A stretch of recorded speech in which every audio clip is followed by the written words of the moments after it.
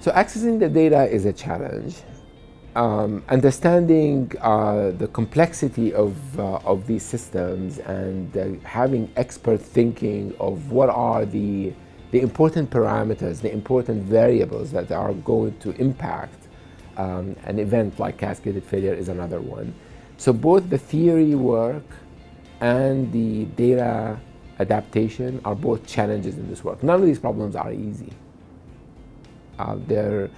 The options for modeling an interconnection of banks is the options are huge, and you really need some expert thinking to understand what you believe the variables that have the most impact are. And in the financial system, it's a little more complicated, say, than an engineered system. I would imagine, for example, that a transportation system will be the easiest system to work with, because there are no surprises in what happens in the physical system. We can model it to a very high degree. We have people who've been working on these problems for many years. There are surprises how people will behave, but there are no surprises in the physical layer. Well, I think in financial institutions, there are surprises everywhere. Surprises in creditors and how we lend money, but there are also surprises on how these agents, the banks, work with each other and what decisions they make. All the decisions that are being made are strategic in nature. And as a result, you can regulate one part of the system, but then the system or the strategic players can push the system some other way. And you kind of have to understand that trade-off. And that requires theoretical work in this area, deep thinking about these kinds of interconnections. So both are challenges. None of these problems are easy. But we need to be able to create enough models that are general in nature that will allow us to begin to think about what may be happening.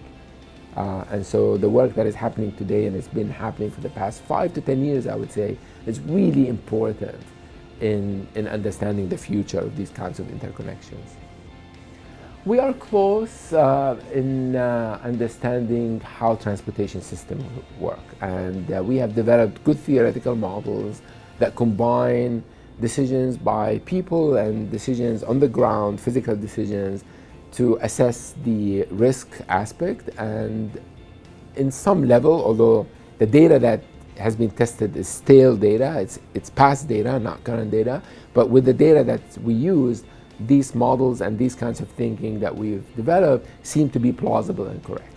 So we made quite a bit of headway. Now we are at a point of saying, if these types of models make a lot of sense, why don't we use them for synthesis, for design? So let's begin to think about creating the correct incentives and creating the correct control strategies. So we made headway in the transportation area. There's been a lot of other interesting work outside my research program where people have looked at data from financial systems and got some interesting qualitative insight of when cascades may occur. But it tends to be more historical than futuristic, in the sense that looking at what happened in the 2008, 2009 crisis and saying this model can explain what happened at that time.